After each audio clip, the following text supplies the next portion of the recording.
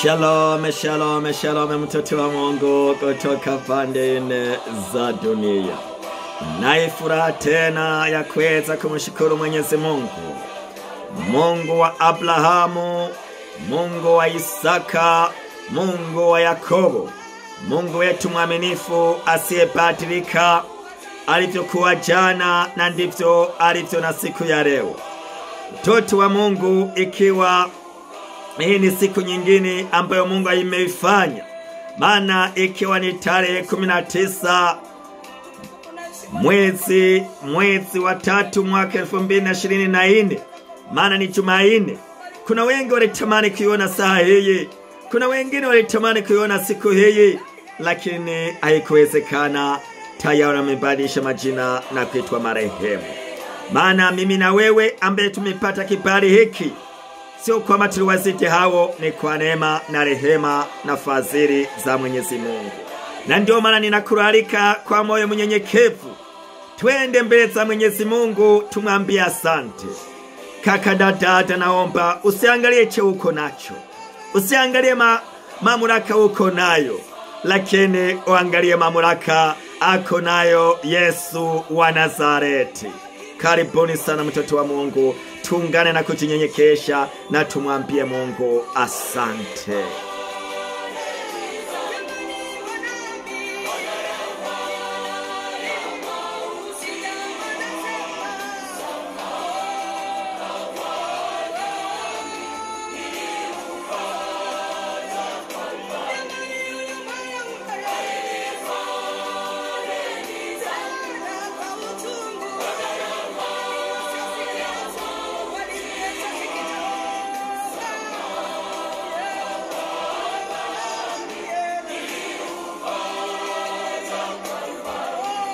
Tuombe.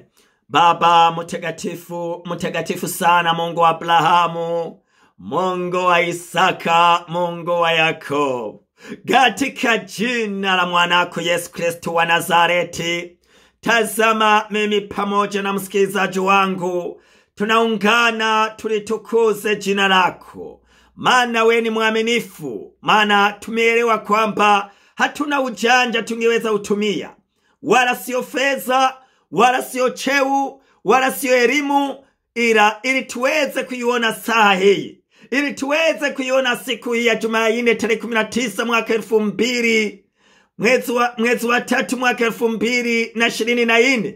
Ila ni kwa rehema na fadhili zako. Uongezeke nasi tupungue, uinuliwe juu nasi tushuke, maana wewe ni bendereza. Asante Baba yetu, asante Mungu wetu, asante wewe ni bendereza. Asante kwa makuu na maajabu, asante kwa kutupigania vita ambazo zinaonekana na zisipoonekana. Umesimama, umetupigania. Tunao sababu ya kusema asante, tunao sababu. Tumeona mkono wako, tumeona uwezo wako na utendaji wako. Wacha tusema asante. Na ndio maana tukubali ya muda na saa tuanguke kifudifudi mbele ya msalaba wako Bwana Yesu mtakatifu. Tunaleta mioyo yetu mbele zako tukiomba utupeleleze. Peleleza ndani ya mioyo yetu, maana unatufahamu kuzidi tunavyojifahamu. Unafahamu kuwajibika kwetu, mawazo yetu, fikiria zetu. Angalia kama tunastahili mbele zako Bwana.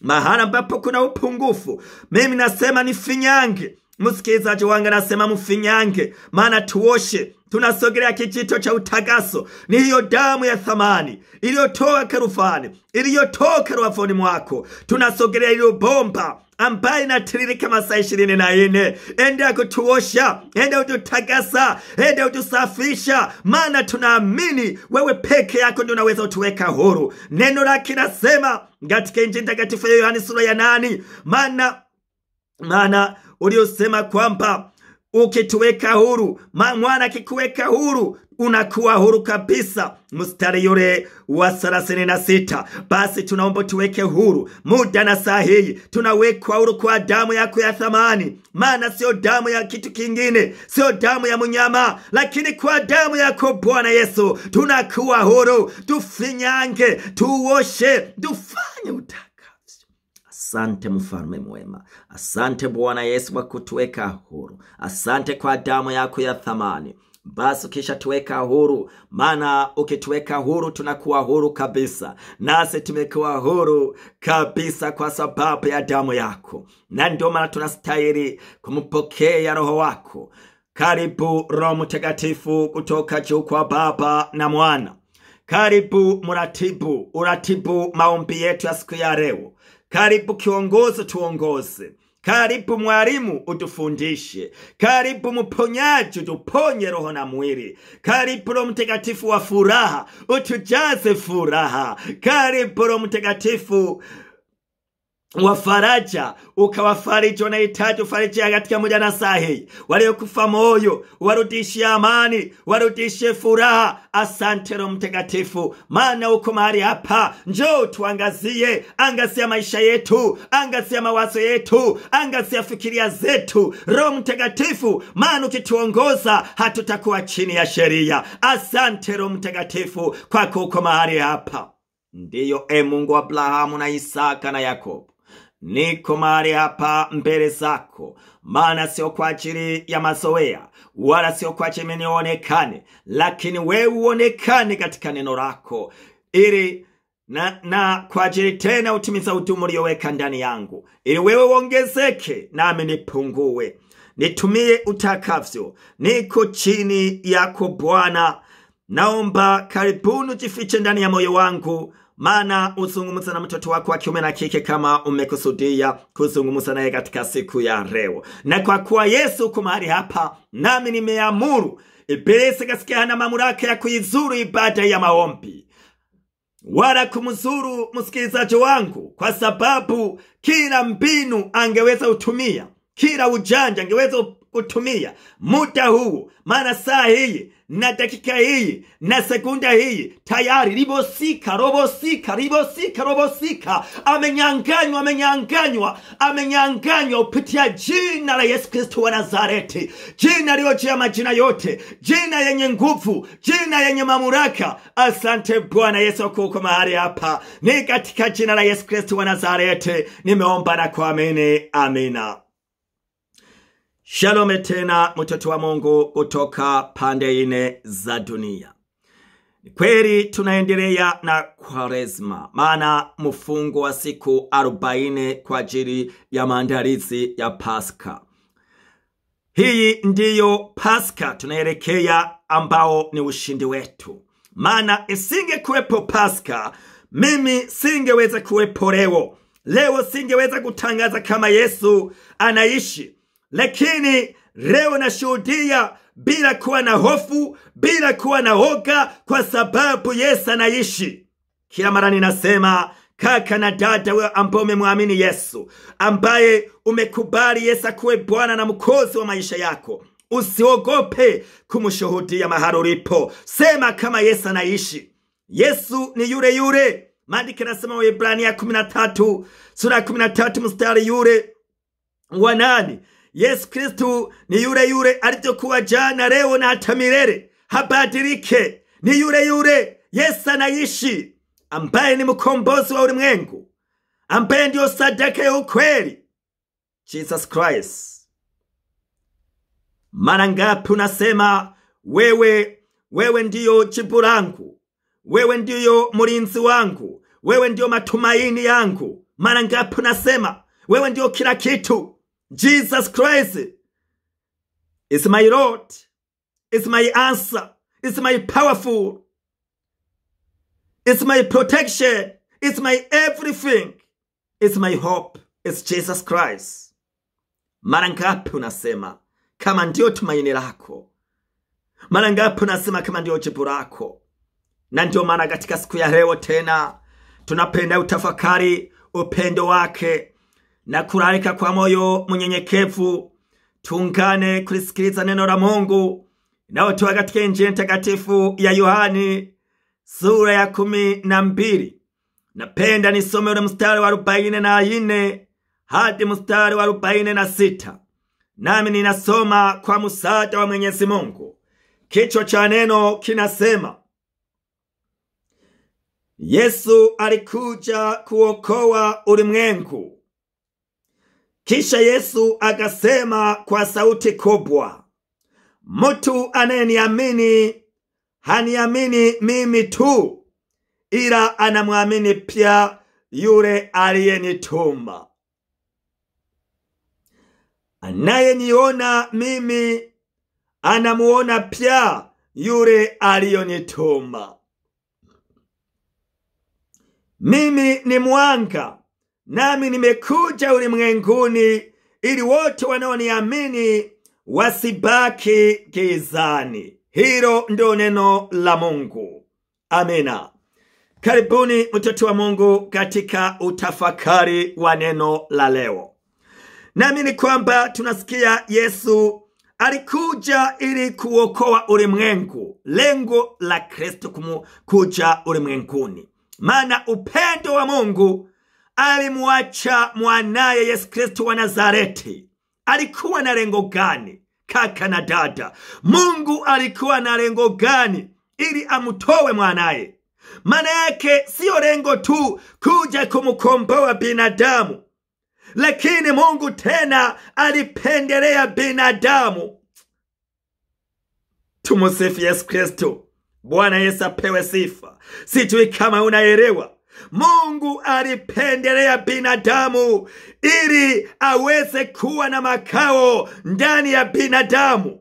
Mungu lengo lake, anapenda ukaa ndani yetu. Anapenda kuwa karibu nasi. Anapenda utembea pamoja nasi. Anapenda kuwaza pamoja nasi. Anapenda kufikiria pamoja nasi. Tukimubalia kaka na dada, ni huyu Yesu wa Nazareti. Ni huyu Yesu aliyotoka damu na maji. Ni huyu Yesu aliyotoka damu na maji. Unatafakari namna gani juu ya upendo wa Yesu? Kaka na dada, unatafakari namna gani? Maana ndio maana kunasema, maana sio kwamba Mungu alitupenda kuja utuokoa katika gizani. Alikuja utuokoa katika gizani, lakini tena alipendelea binadamu ili aishe pamoja na binadamu. Na ndio maana wale waliomwamini Yesu anaishi ndani yao. Yesu ana makao ndani yao. Yesu anatembea ndani yao. Na kitembea ndani yao maana yake, kama maandiko yalivyosema, maana nao muamini Yesu Kristo wa Nazareti anamwamini pia aliyomtuma. Maana anayokuwa naye hawa naye peke yake, anakuwa naye pia yule aliyemtuma. Ikiwa Yesu anaishi ndani yako, maana Mungu Baba yumo ndani yako, maana Roho Mtakatifu yuko ndani yako, maana Utatu Utakatifu unakuwa ndani yako. We unatembea ukikuwa na Utatu Utakatifu. Haleluya. Tumusifu Yesu Kristo. Bwana Yesu apewe sifa. Na ndio maana mtoto wa Mungu, katika siku au kipindi hiki, tuende utafakari upendo wa Mungu aliyotupenda. Tunasikia kwamba maana anayemwamini pia yule aliyenituma. Anayemwamini Yesu Kristo wa Nazareti tayari amemwamini Mungu Baba aliyemtuma. Lakini nisipomwamini Kristo, maana yake tayari nimemkataa na yule ambaye amemtuma. Maana nao muona Yesu, anamuona yule ambaye amemtuma. Ukiwa na Yesu ndani ya moyo wako, maana una Mungu Baba, una na Mungu Roho Mtakatifu ndani ya moyo wako. Tumusifu Yesu Kristo. Bwana Yesu apewe sifa. Ndugu zangu wakaka na wadada, sijui kama unafurahi, lakini mimi ninafurahi ninapotafakari upendo wa Mungu. Nikiangalia mimi nilikuwa nani?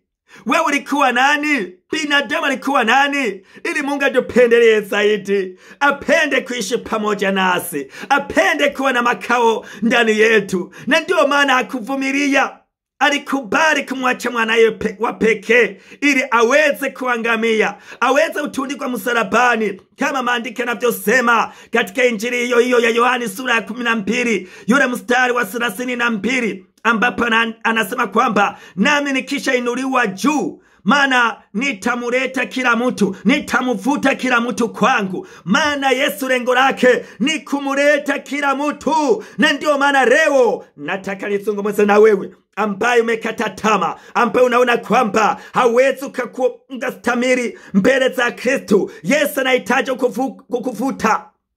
Yesu anahitaji umusogelee. Usiangalie jinsi ulivyo. Leta mzigo wako ambao umekuremea, mzigo wa batutsi, mzigo wa jaruzi, mzigo wa wivu, mzigo wa usharati, mzigo wa uzinzi, wa kula ruswa, uwaji, kujipenda, kujipendelea na mambo mengine kadhalika. Yesu anahitaji. Ameinuliwa msalabani kwa ajili ya kila binadamu. Maana yake akuangalia ni binadamu gani. Yesu hakuja kwa ajili ya watakatifu, alikuja kwa ajili ya walio waovu, ili awape uzima nao, ili waweke huru. Leo nakubali kaka na dada, ili uwe huru. Na ndio maana neno inasema kwamba, tumesikia neno la leo, Yesu Kristo anatuambia kwamba, nami nimekuja ulimwenguni ili wote wanaoniamini wasibaki gizani. Yeye amekuja ulimwenguni ili wanaomwamini wasibaki gizani, lakini wauone mwanga, waweze utembea katika mwanga. Leo unakubali mtoto wa Mungu kutoka ndani ya giza, maana kwa kumwamini Kristo, kwa kuamuru, unaamuru kuacha tabia ambaye imekuzuia utukufu wa Mungu, ambaye imekutenga na Mwenyezi Mungu. Leo ndoa zinaharibika, ndoa zinaendelea kuvunjika kaka na dada, kwa sababu hakuna upendo.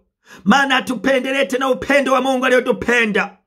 Leo wanaume wamekuwa na tamaa, wameona kwamba hawezi kuumbwa na mke mmoja, wanawake waungwe na mwanaume mmoja.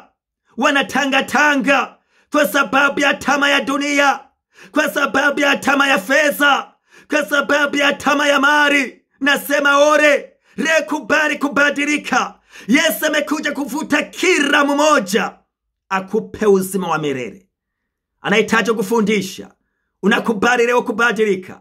Unakubali? Maana umeteseka ndani ya familia yako, ndani ya ndoa yako.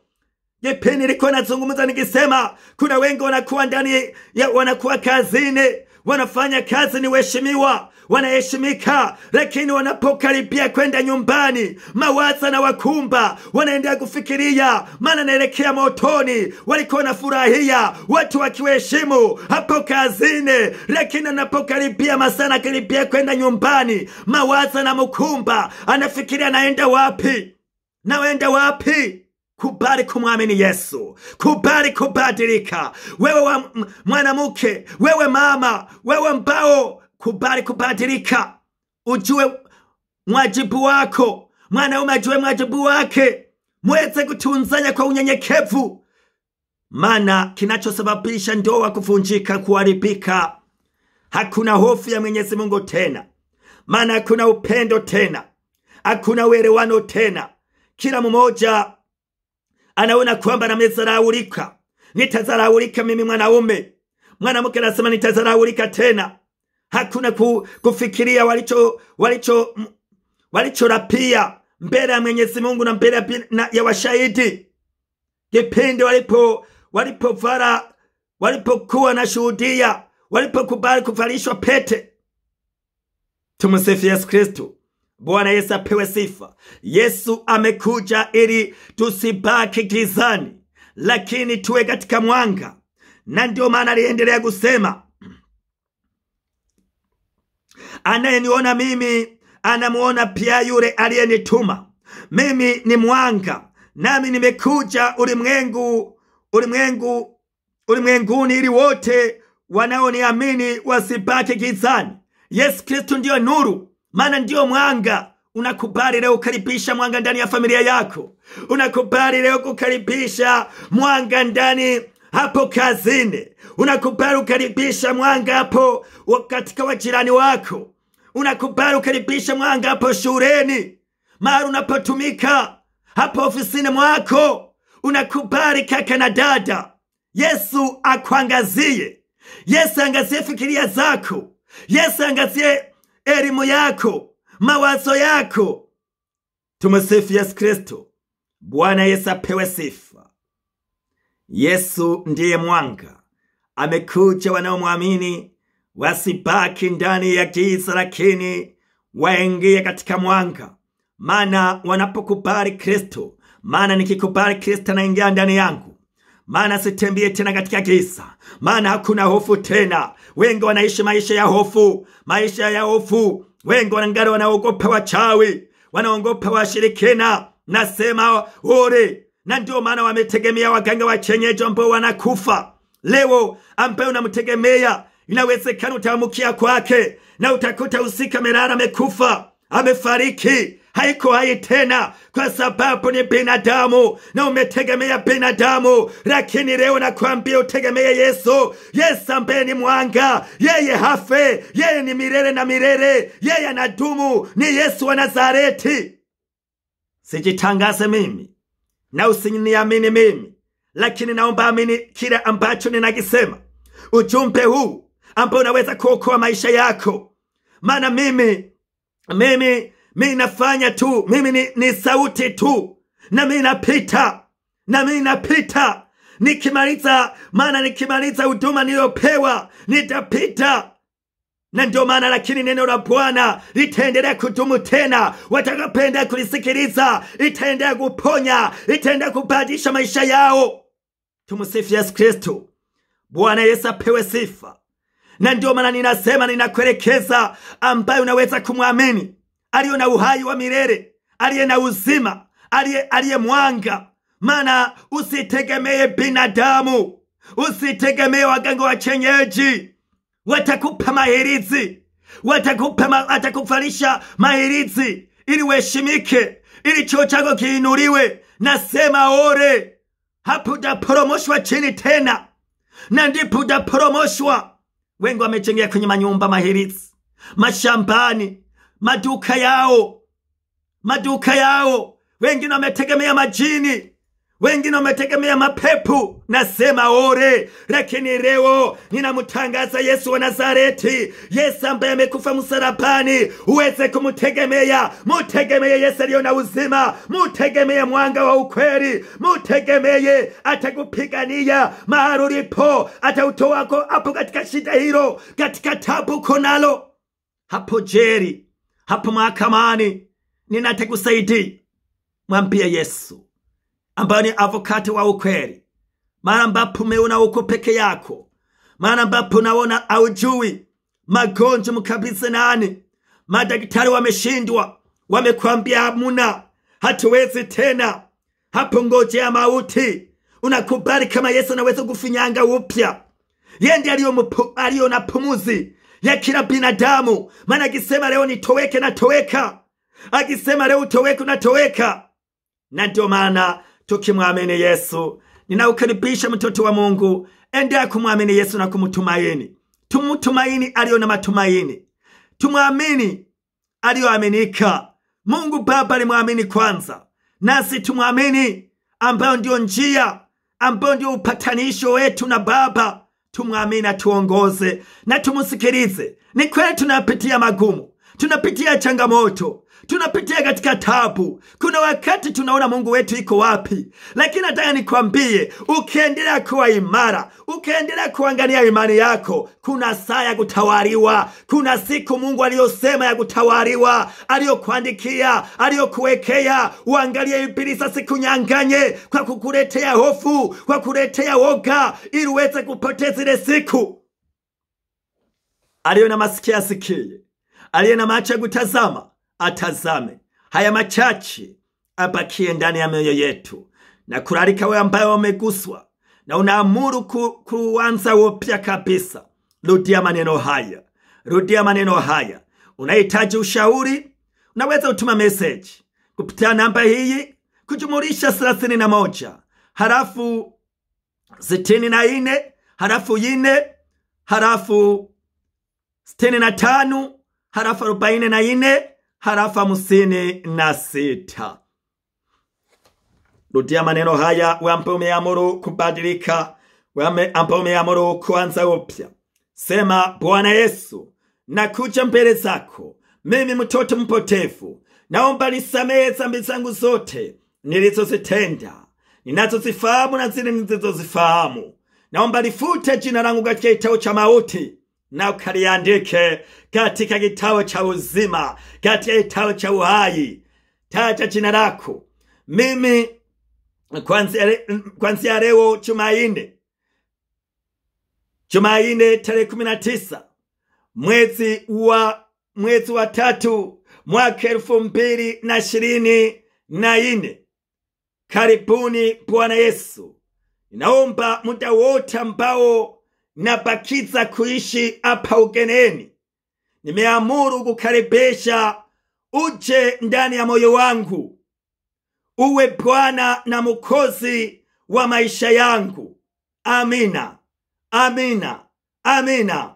Ongera sana wewe ambaye umeamuru kuanza upya, umeamuru kumurudilia upya Kristo wa Nazareti. Nasema ongera sana, maana umechagua vema.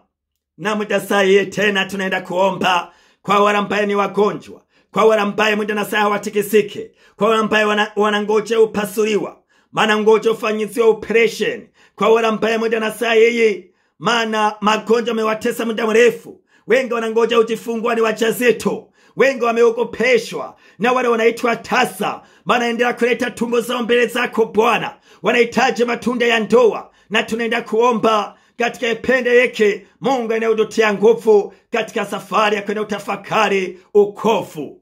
Tuombe.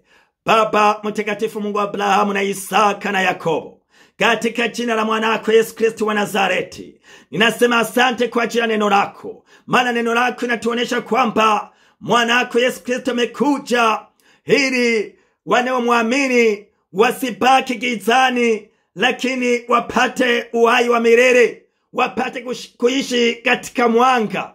Na ndio maana ninawaleta watoto wako wote ambao wameamuru siku ya leo, enda kuwajazia nguvu, maana nguvu ya Roho Mtakatifu waweze upate kuendelea katika safari, na safari ya kuelekea mbinguni. Tazama na walio waumwa, muda na sewa wanaweka mikono mara ambapo wanaumia, wanashika mara ambapo wanaumwa. Wengine anawekea mikono wanaowatunza hospitalini au manyumbani, wanaowaunguza. Muda na saa hii Yesu, nikijua uko mahali hapa, maana ungali unafanya kazi. Neno lako limesema kwamba ulivyokuwa jana ndivyo ulivyo leo, maana jana ulitenda, maana jana uliponya, na leo utaponya, na kesho utaponya, na milele utaponya. Muda na saa hii Bwana Yesu, naomba tembea, ubadilishe mikono ya wawosha rabasaka rabasaka robo sakarabasaka rabakandrabasaka ribo sakarabasaka ndrabasaka. Badisha mikono yao Bwana Yesu, enda kugusa Bwana Yesu, vivimbe vikatoeke, magonjwa ya vivimbe ndani ya kizazi, vivimbe ndani ya tumbo, vivimbe ndani ya mwili wako. Katika miguu, kuna ambao miguu imevimba, kuna ambao magoti nauma, kuna ambao mbavu muda na saa hii zinaumia, wengine stoma, maana hawale chochote. Lakini Bwana Yesu, ulikuja utangaza nuru. Bwana Yesu, ulikuja tupata amani. Kuna ambao wamekosa amani kwa ajili ya magonjwa ya mahini, kwa ajili ya magonjwa ya kisukari, kwa ajili ya magonjwa ya paralizi, kwa ajili ya magonjwa ya preshe, maana preshe imepanda, wengine imeshuka sana. Yesu, sinyabosha rabasaka tanabasaka wokorobosa kandroboshira basaka. Usinyamanze kimya, nyosha mkono wako wenye nguvu, maana wakushuhudie, maana wakutukuze, maana waseme wewe ni Baba, maana waseme wewe ni bendereza, maana waseme wewe ndio uzima, kwa sababu na uzima Yesu, na uzima Yesu, na uzima, maana wewe ni ukweli, maana wewe unatosha. Basi naachilia damu ya Yesu, naachilia damu ya Yesu kwa kila mmoja. Muda na sahi ninajua utendaji wa damu ya Yesu, maana damu ya Yesu, maana nazungumza sio damu ile ya mnyama, maana usifananishe na damu ya nguruwe, usifananishe na damu ya kuku, usifananishe na damu ya ngombe, maana hiyo damu ni damu inayoleta uzima, maana ni ile damu iliyotoa Kalvari, Nile damu iliyotoka ndani ya ruwafuni mwa Yesu ambayo natangaza, naomba muda na saa hii matoni ya damu ya Yesu aweze kudondoka maana ambapo kuna kivimbe, maana ambapo kansa imekutesa, maana ambapo kuna vidonda vikauke, vidonda inayosababishwa na magonjwa ya kansa, vinayosababishwa na magonjwa ya kisukari. Ninaachilia damu ya Yesu, ninatobosha la basaka, bokonda la basaka, ribo kuroboshinda la basaka, ribo konda la bosika talaba, rikanda la basikurobo, ribo bobobobosika rabababasaka, riko torobosaka. Tunapoenda utangaza msalaba wako Bwana Yesu, achilia hiyo damu yako Bwana, ikanene uzima, kwako kuna uzima. Ninaachilia damu ya Yesu juu ya wajazito, walio wajazito. Ninaachilia damu ya Yesu juu ya viumbe vyao, vimo ndani yao. Haijalishi wamesema, wamekogopesha, wamesema maneno, lakini nasema damu ya Yesu karekebeshe muda na saa hii. Damu ya Yesu karekebeshe kiumbe kio ndani yako. Hiyo damu ya Yesu karekebeshe, maana ni damu ya uzima na inaleta uzima juu ya kiumbe kio ndani ya tumbo lako. Naomba kwa jawari wajazito waweze kujifungua salama, wanaokaribia kujifungua, wale hospitalini na muda na saa hii. Naachilia damu ya Yesu ambayo ni damu ya uzima, ninaachilia uzima juu yao. Asante Bwana Yesu, asante Mfalme. Ninaombea wote walio watasa, maana wanaitwa tasa, wanatoa machozi, lakini wameweka matumaini kwako. Haijalishi wamesema wafukuzwe, haijalishi wanatoa machozi usiku na mchana. Yesu jitukuze, Yesu onekana, maana uongezeke, maana shetani aibike, maana ambapo alisema kwamba huyaweze kuzaa. Yesu, ninajua utendaji wako. Tumbo za watasa zimefunguka, enda kufungua huyo naye ambaye amekutumaini, ambaye amekueboshi, loboboboshi. Tumbo zinafunguka, tumbo za watasa ambaye zimekuwa tasa miaka 5, miaka 3, miaka 7, miaka 15, miaka 8. Ninaachilia damu ya Yesu. Sante Yesu. Bariki watumishi wa Mungu, waende usikia sauti yako na kuitii. Bariki viongozi wa mataifa, waweze kuongozwa na hekima inayotoa kwako, tuweze kuishi katika nchi za amani. Asante Bwana Yesu. Usiwapite wenye ndoa, usiwapite waliokuwa na shida, waliokuwa na vurugu, waliokuwa na kelele, maana siku ya leo rekebesha amani. Natangaza mwanga, natangaza nuru kwa jina lako Bwana Yesu, kwa jina la Yesu Kristo wa Nazareti. Sante Mfalme wa falme. Ondoa roho za ufutaji wa banki, wanaofuta banki, vijana, warevi, wanaenda kufuta sigara. Muda na saa Bwana Yesu, achilia nguvu yako, weze kuwabadilisha, wagewe kuwa vijana wa Yesu, wagewe kuwa vijana wa Yesu ambao wanakuwa na hofu, walio na utii, walio na unyenyekevu, kwa jina la Yesu Kristo wa Nazareti. Sante Yesu, wewe ni wa ukweli. Tukufu na heshima ni vyako, maana tunaomba kwa machache, ila wewe unajibu kwa wingi. Nami nimeomba na kuamini, ni katika jina la Baba na la Mwana na Roho Mtakatifu. Amina. Shalom tena mtoto wa Mungu kutoka pande nne za dunia. Ninasema kwa yule yote anahitaji kuniunga tena mkono, ninaendelea kuandaa safari ya kuelekea nchini Afrika kwa ajili ya kuihubiri injili tena. Mtoto wa Mungu, wewe ambaye unaelewa, na kabla ya kuweza kuiunga mkono injili, naomba mshirikishe Roho Mtakatifu. Omba kwanza.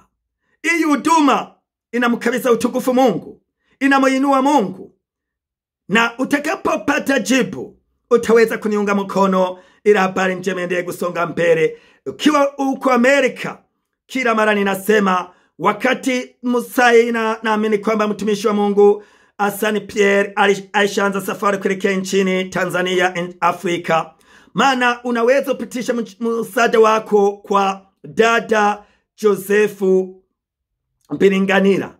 Maana unaweza kuwasiliana naye, au unaweza kuwasiliana na mimi, nami nakuelekeza mahali ambapo unaweza kutuma msaada wako. Ubarikiwe sana mtoto wa Mungu. Mungu aendelee kubariki. Mubariki watoto wa Mungu. Barikiwe sana na wale wote wanaendelea kuniombea na kuombea huduma, lakini mjue kwamba na mimi naendelea kuombea usiku na mchana. Amina. Maana mimi na wewe twende utafakari mwisho wetu. Maana tukienda utafakari mwisho wetu hatutatenda dhambi kamwe. Basi nikutakire kila heri. Mungu anakupenda na mimi ninakupenda. Tutazidi wakati Mungu atakaponipa kibali.